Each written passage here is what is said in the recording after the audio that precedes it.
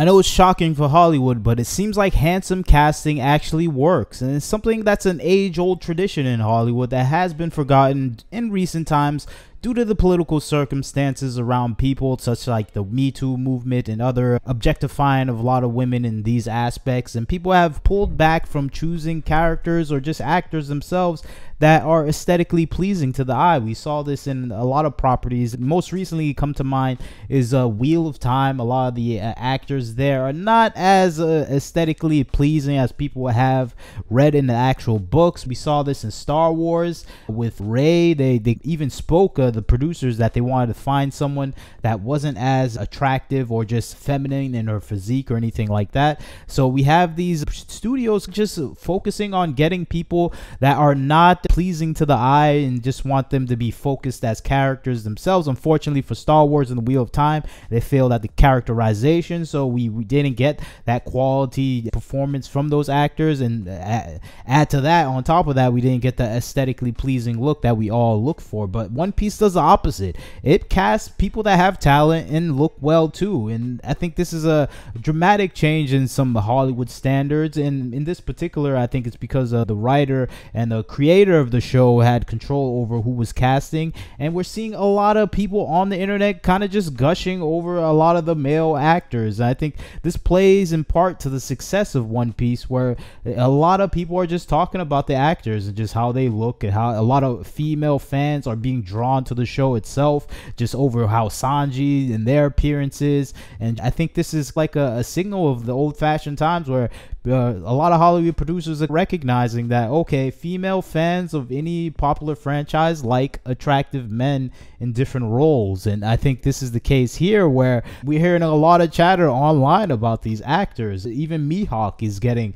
a growing fan base for him. He wasn't even in the series that long, and you see this happening with other characters. Even Shanks, people are gushing over him. We have fan edits just featuring all the characters that a lot of the female fans that are just been drawn to One Piece due to Netflix producing the show and having it front and center. I think that is one of the strong draws to the show currently, where people are excited to see these male handsome characters take front and center stage. And I think it's an interesting topic, at least for me, because you see the opposite happening in a lot of TV shows. They're going for more uglier, more crude looking characters. I think Wheel of Time, even The Witcher itself, is an example of that, where they're looking at characters for more aesthetically displeasing looks, where they're not looking for the typical feature film good looks that a lot of old Hollywood style producers used to look for. And I think One Piece doing the opposite is getting a positive reaction, where people are really gushing over the looks of these characters. And I think it's bringing a lot more female fans.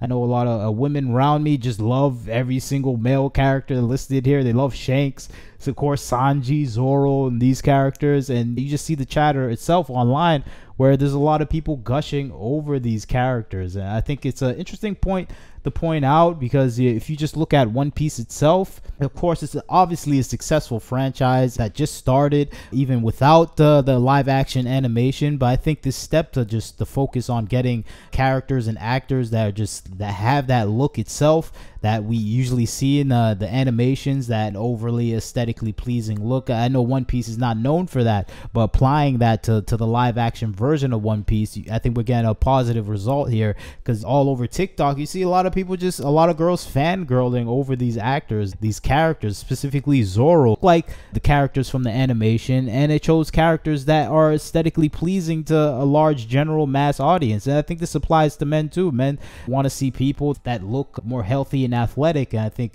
it reflects back on them here, where they see, okay, these guys are healthy, athletic, and strong. I want to go on an adventure with them. And I think that is a good combination there when you choose these two different character traits.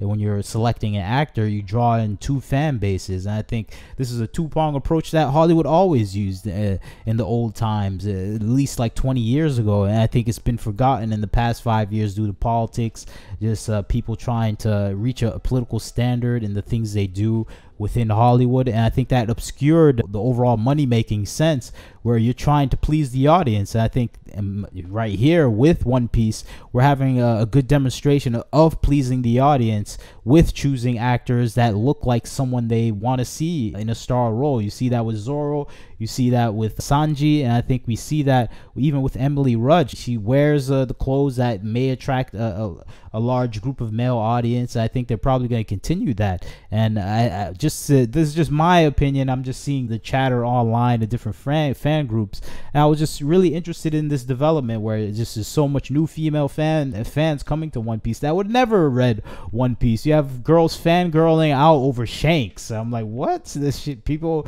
really are growing like a fan group over Shanks, and even he carries that charisma and that look and attitude of Hollywood, where he seems like a attractive, charismatic guy that a lot of females are going to be attracted to, and his characterization has that kind of manly outlook that women are attracted to. And I think Hollywood tends to try to feminize these type of men in other products and projects like Wheel of Time, where Wheel of Time, the main character is doing dishes while all the female secondary characters that were supposed to be background in the book are front and center, and they're all ugly too. So it's just I think it's a crazy juxtaposition with these new modern TV shows that are not doing well, that are being panned widely, and you compare it to One Piece that is taking the old classic aesthetic looks of Hollywood and transferring it into the modern times again after it being abandoned for the past 7 years to a decade, and reintroducing it. And I think we're having positive results. I think that is a combination. Of course,